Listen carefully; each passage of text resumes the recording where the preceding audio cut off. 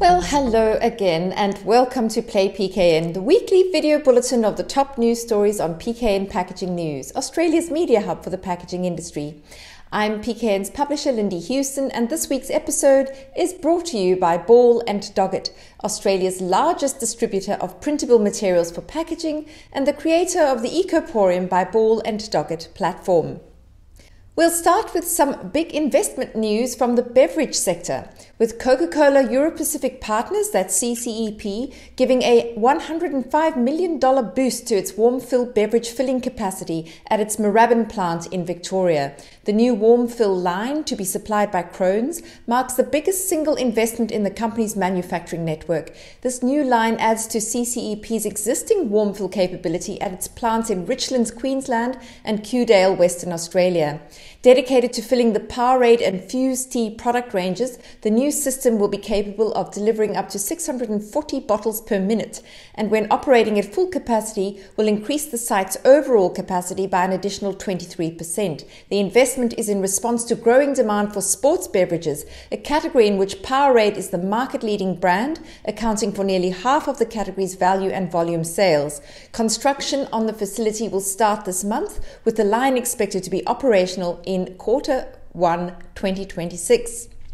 Still on the subject of beverage packaging, major supplier in this market, Orora, saw earnings before interest and tax rise by 26% for financial year 24 in what it says was a transformative year on sales which were up by 9.5%. However, on a like-for-like basis, revenue excluding Saverglass was down by 7%. The results announcement came amid strong media attention around an unsolicited approach to buy the company from a US private equity firm, Lone Star, which the company has rejected. Earnings in Orora's Australian glass business fell as wine consumption dropped, but its booming Australian cans operation produced record volumes and earnings. Orora says its cans business is in line to grow another 2.5% in the coming year and says glass will remain subdued in the first half of the new year but predicts recovery in the second half.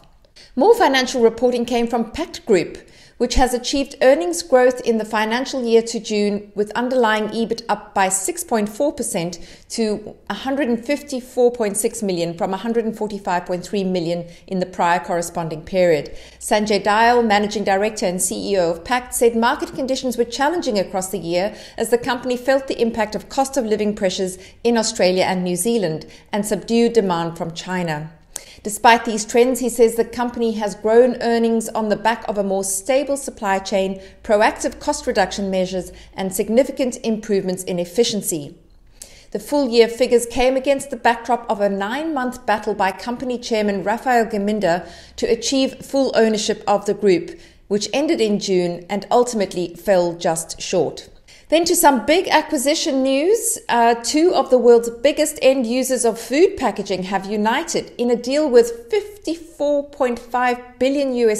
Global food business Mars is acquiring snacks and cereal giant Kellanova as it looks to double its snacking business in the next decade. All Kellanova's brands, assets and operations, including its snacking brands, portfolio of international cereal and noodles, North American plant-based foods and frozen breakfasts are included in the transaction. Kellanova will become part of Mars Snacking, led by Global President Andrew Clark and headquartered in Chicago. Clark said it was an opportunity for the company to build a broader global snacking business. Both companies have significant operations in Australia. Then, in a win for smart packaging, Result Group has joined forces with Hungry Jack's for the 4th year running to serve as the technical provider for the Hungry Jack's Uno packaging gamification campaign, which officially kicked off on the 6th of August. Result Group produced mini cards using groundbreaking software and innovative digital printing technology.